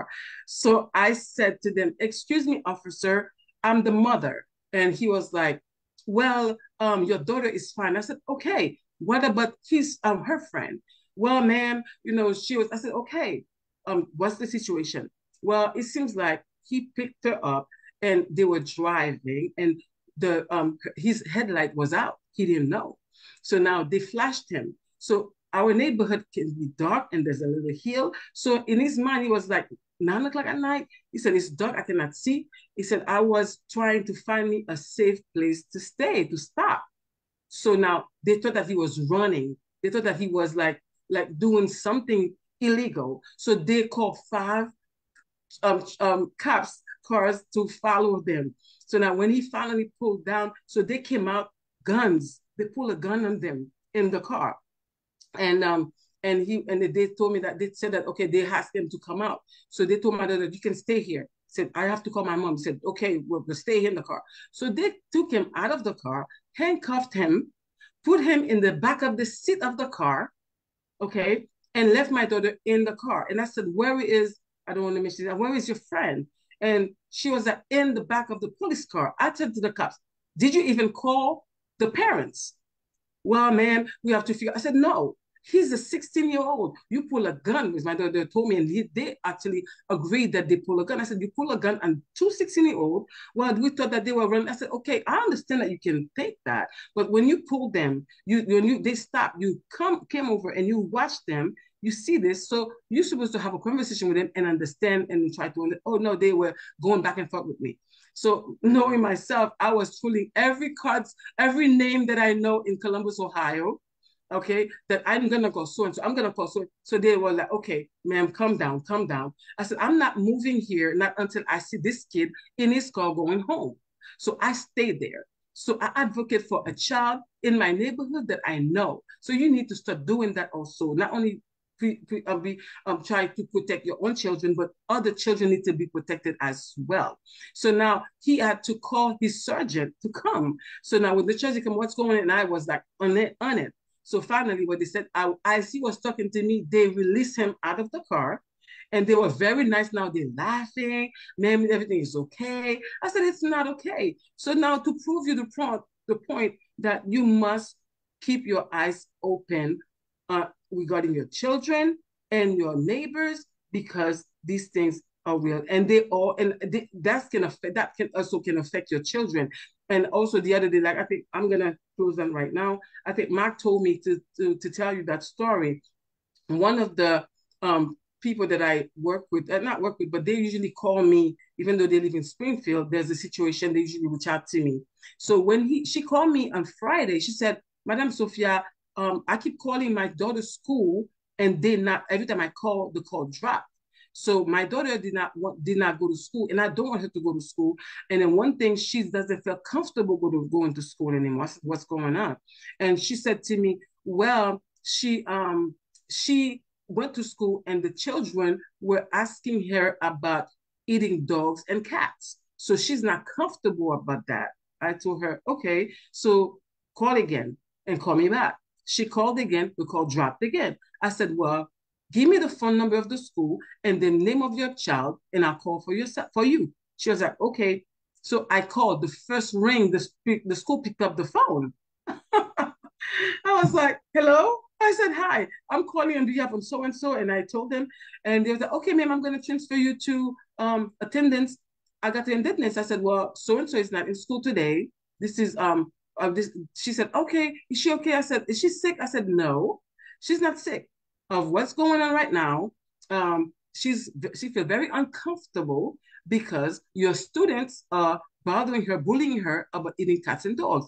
Oh, I said, well, I would suggest that the school, start giving an education to the students in the school so that they don't feel like that, because it's not right. Okay, I'll make another of it. Thank you. And then she hung up. So we have to keep our eyes open. We have to advocate. We have to stay strong together in unity for the change to happen in our community, not only in Springfield, throughout the nation. Thank you. Sophia, thank you so much for that. Applaudissements parce que bien chance de Madame ça avec petite Lee. but we know that's not the case for everyone. Yeah. Some people don't even know to call you or have that access to you. So we hope that we can get to a point where calls like that don't even have to be made, because the school will be aware of situations that pose a threat to students, not just physically, but mentally as well. All of this bullying going on. And I'm really glad that President Williams mentioned they're working on all these various task forces and work streams to try to get things done.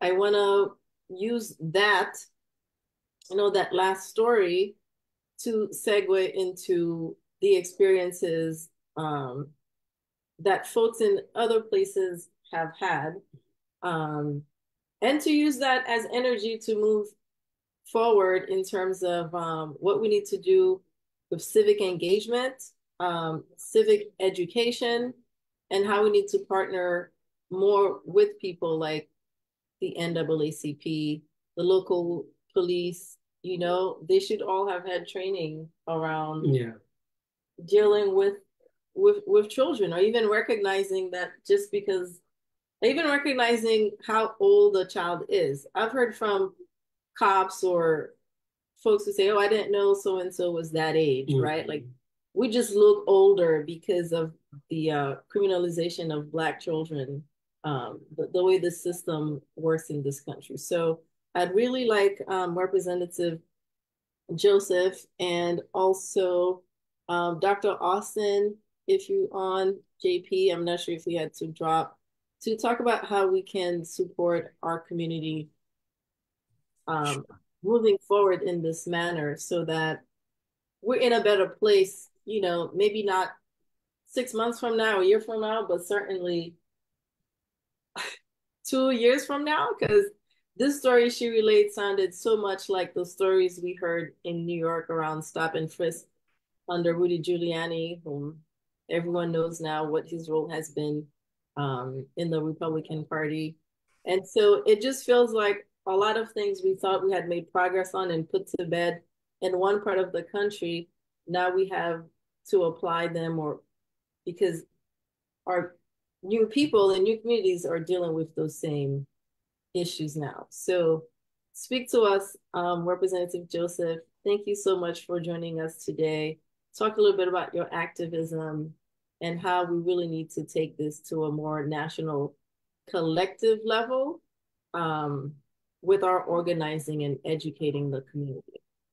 Absolutely. Thank you so much for organizing this forum. I'm sorry it didn't get to be in person, but I think that just allowed us to have this opportunity to address things from a larger perspective, because the entire community is impacted. And let me be clear about what I say when I say the community, not just the Haitian American diaspora, the entire Haitian diaspora, and then everybody who's a human being who believes that people should act with integrity.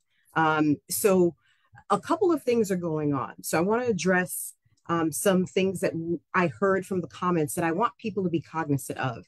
Even with that last story about the child who's having some trouble in schools, there are lots of ways that our elected officials, whether you have a Haitian elected or not. So in Haitian Meccas like Miami, where I represent in Florida, and New York, we have lots of Haitian elected officials that we can go to, but I need the community to understand what resources are there. So usually your local schools, there'll be a school board or a school township, whatever that local government structure is, they can help address some of those things. So it's not just leaving a message for the person who answered the phone, but speaking to a counselor, speaking to the principal, speaking to the school district about some of these issues so we can collectively see how to address them.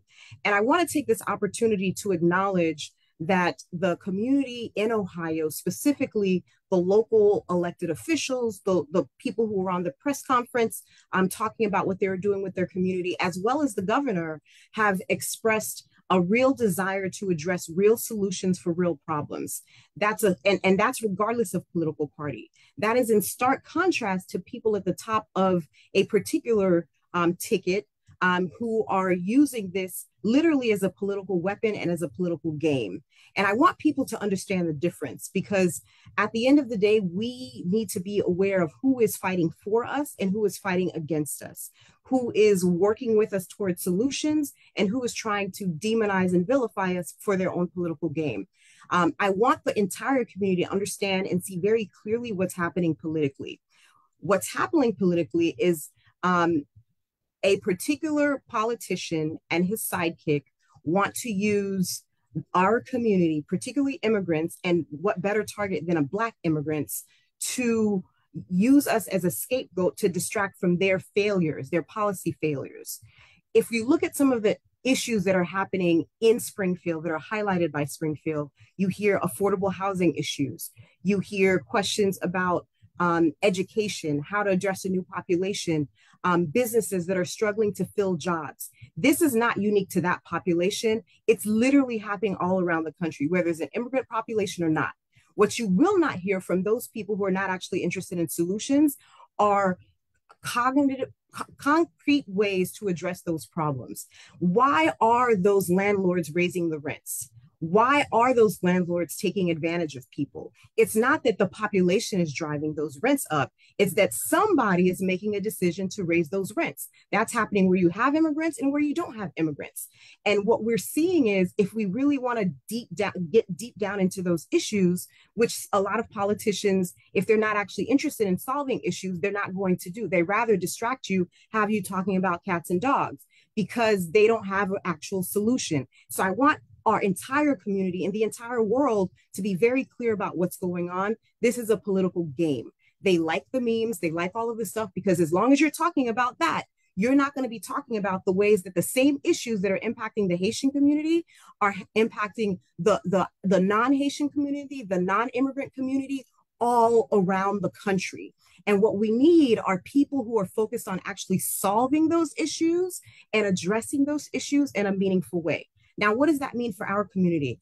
Tomorrow, the National Haitian Elected Officials Organization, the network of all the Haitian American elected officials throughout the United States, are going to be putting our heads together to talk about different ways to address it. I know that there's going to be a couple of pastors from my area who are going to be heading to Ohio this week to address and just get an assessment of the needs of the community to see how we can best support. And that's what our community does. We're here to help. We're not here to just come in and be the cavalry, but we do, the benefit of this moment in time in history is we're not the same community we were in the 90s. We're not the same community we were in the 60s, 70s, or any time thereafter.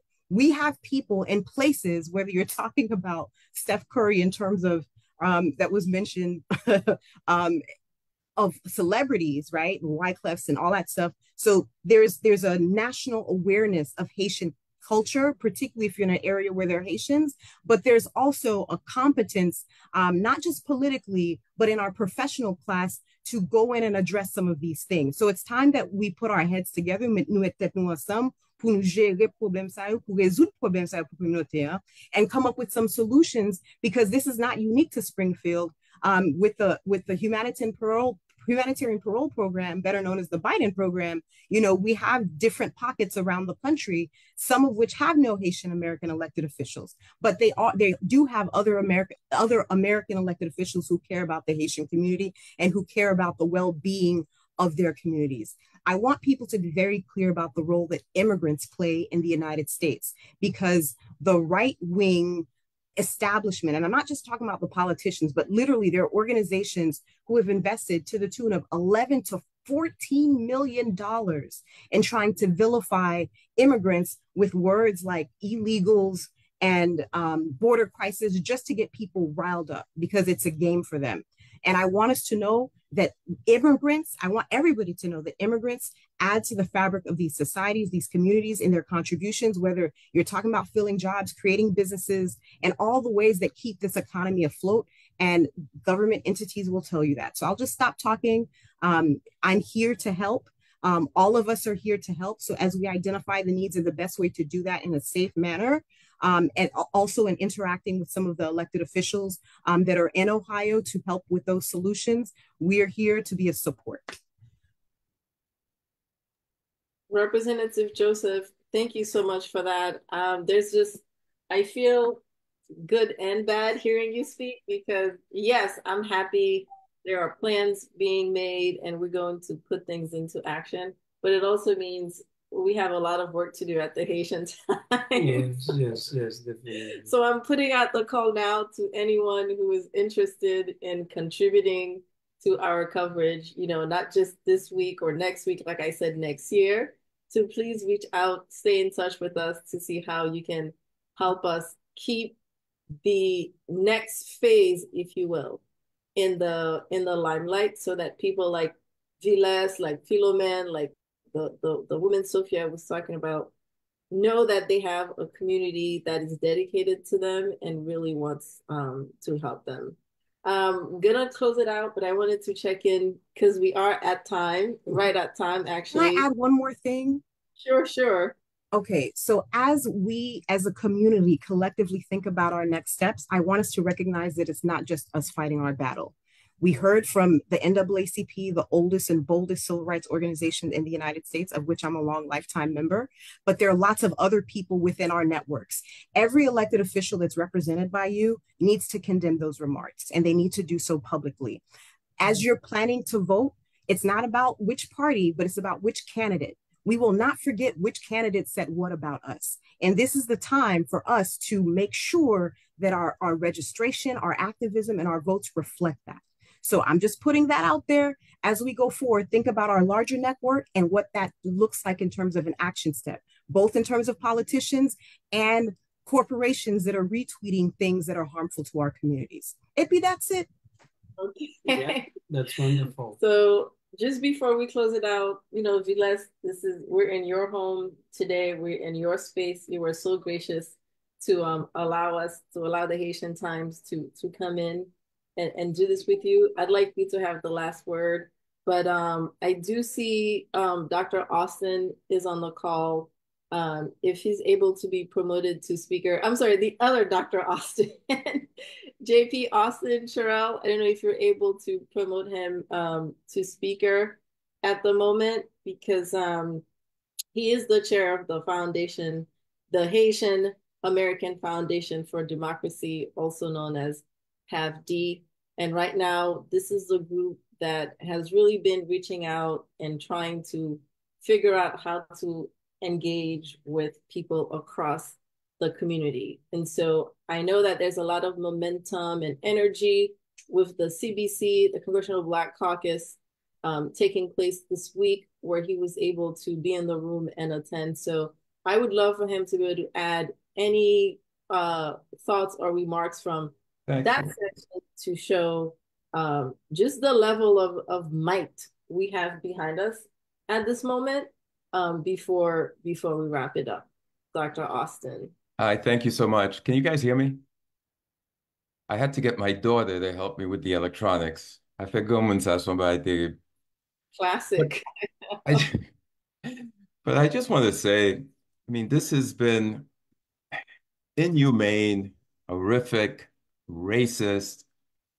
These attacks are unacceptable.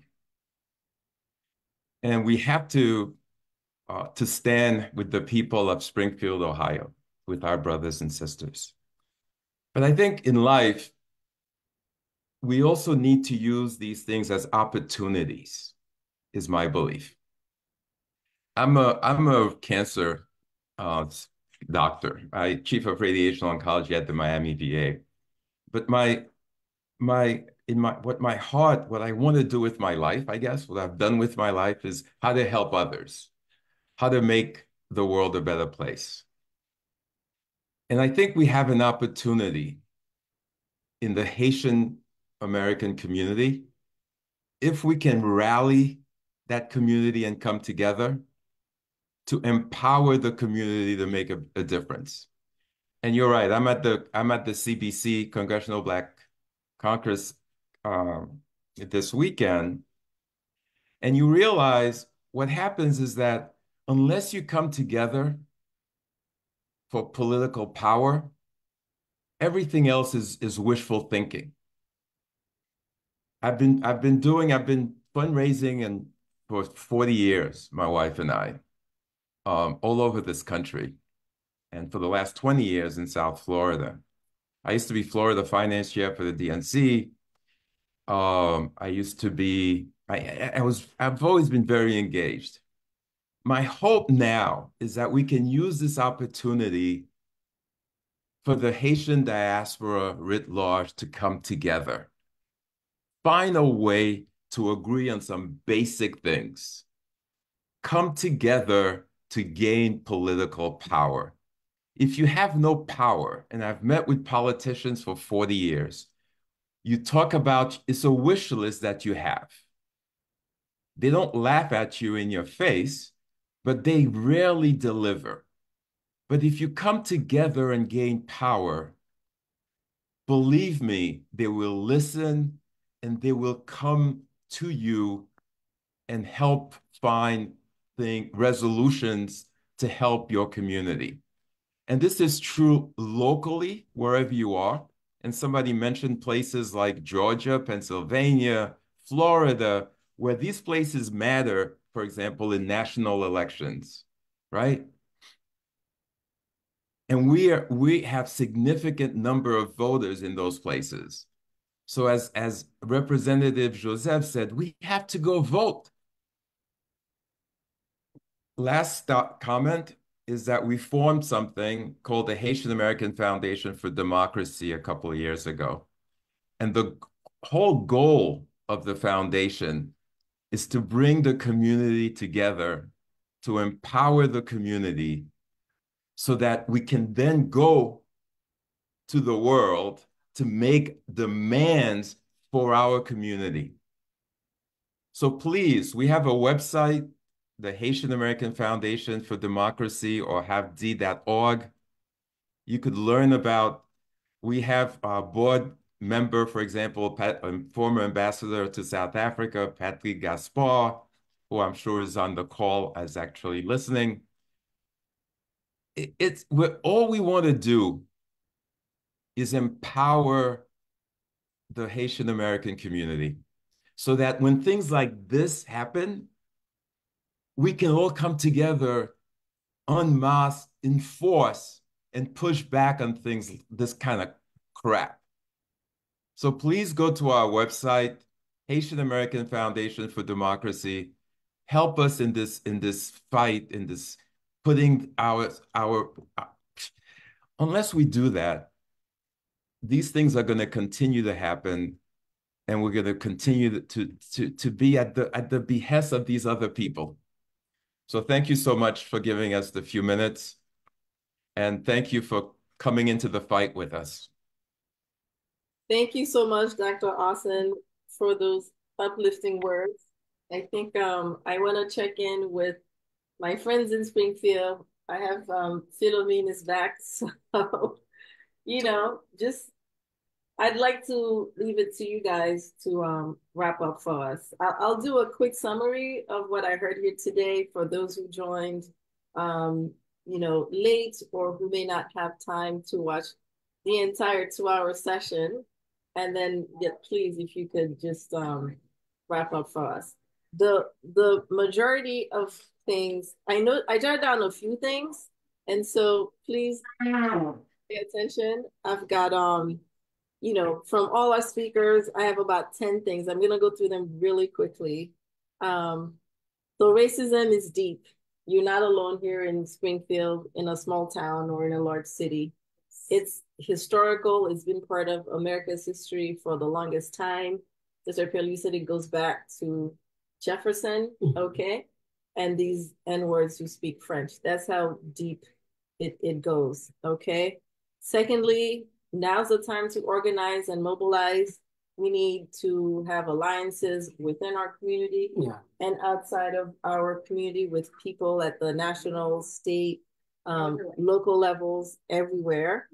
And to be most effective with our demands, like Dr. Austin said, we have to have some sort of wish list that we can put together to agree on.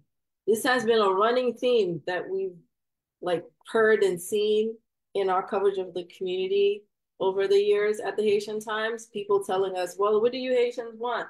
Where's your agenda and whatnot, right? And I think right now, facing this moment, going into this election where, you know, the certain people are preparing the terrain to dehumanize us and vilify us. Now's the clarion call, I think, if at any point to really come together and figure out what that wish list is going to be. And so that's the challenge, that's the assignment, that's what we'll be paying attention to over the next few months and years as that develops. Okay. And I'm really, really happy to hear that the NAACP in Springfield is, ready to move. Yes. They've got you on a board doing more work now. Yes. I hope that comes with funding as well, so that work can be sustained. One thing, don't forget what I was gonna say. So Miss Denise, I remember I called her last month for some issue I have, and she was sick. She walked through 1 to 3 to my office, sit down, talk to me to get the issue resolved. Yes. Yeah. So that's the kind of leadership and on the ground support we need. We also need advocacy at the state and the national, international level. So, we have to stay focused. We have to take care of the housing issue, driver's ed, immigration issues that may be causing some things. We also have to hold our elected representatives accountable, right? Haitian or not, they're elected to do a job. They work for us. They're public servants. So I really want the community to keep that in mind so we're not afraid. Même je ne pas aller qu'on nous qu'importe côté en Haïti, même pas nous faire droit, discipline, exactly. Donc nous pas besoin peur, c'est pour nous venir, pas arrêter à souffrir en silence. Don't suffer in silence is the overall takeaway from there. And last but not least, as Sophia said, keep your eyes open on each other. Look out for your neighbor. Yes. Look out for your friends. Look out for the kids. Look out for your leaders. Look out for your non-leaders, ordinary people. No one is above the other in any way. Okay. Yes. So if that means someone's pulling over teenagers and we need to escalate that to the NAACP, that's what we have to do. So on police camp dans la rue, toujours porter attention, même si c'est pour un haïtien, si pour un accident porter attention, si c'est pour un haïtien, parce que qu'on y a là, la patrie en danger, c'est le quoi suivre pour l'autre.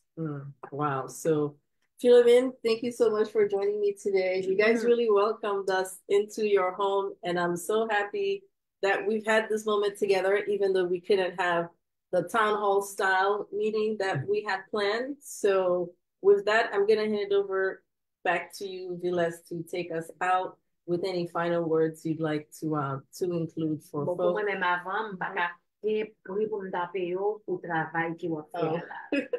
Thank you, I return back to. Thank you so much for you. Oh, thank you. Your support and your team. No, that's great. Yeah. Hopefully everyone, that reminds me though, I have to put in a shameless plug to support the work of the Haitian Times. Please visit our website, HaitianTimes.com. Donate to us. Follow us on socials. You can donate there too. We've been doing this now for 25 years. We're actually hitting our 25th year anniversary. That's great. In October. And I feel like we are at a moment, the new generation, new blood, that are welcome. And so we're really hoping to have the means to be able to do this important work. So thank you everyone who came in. Apologies for any technical miscommunications we might have had with the cancellation, not canceled. It's back on, it's virtual. If you are able to make it, I appreciate you so much. Keep following us and we'll do this again at a later time. Viles? Thank you, everybody. And I heard a lot and I have hope in everything that you say. We are here and you know already the problem. We have expertise everywhere, the Haitian police, Representative Joseph and our friend from the Black Caucus. And the professor, we have all the resources that we need to keep moving forward. And I am so happy for that. And thank you so much for choosing here to do this wonderful work. Of course. And we'll continue to work with together. And I believe that in the future, we won't let only the foreigners take care of our folks here. We will open driving classes, ESL class, and have people from all walk of life or from all states in the USA to come down in Springfield to say that this is the way that we can support, and we'll be glad to welcome you. We are doing a wonderful job here, despite of all has been happening. That's true. And we keep faith that we have you as our friends who will continue to support our effort here. Thank you so much. Thank you, everybody. We love you so much, and we'll continue to work together. Haïtien nou pa pou kont nou, nou tout le monde qui campe derrière de nous, c'est ensemble pour nous travailler. Parce que nous pas pour kont nous. Plein de monde qui campe derrière de nous, c'est mettre tête nous ensemble pour nous avancer. Exactly. L'union fait la force, on fait en réalité. Thank you. Bonne nuit tout le monde. Ouais, merci, c'est un plaisir. Passez bon week-end.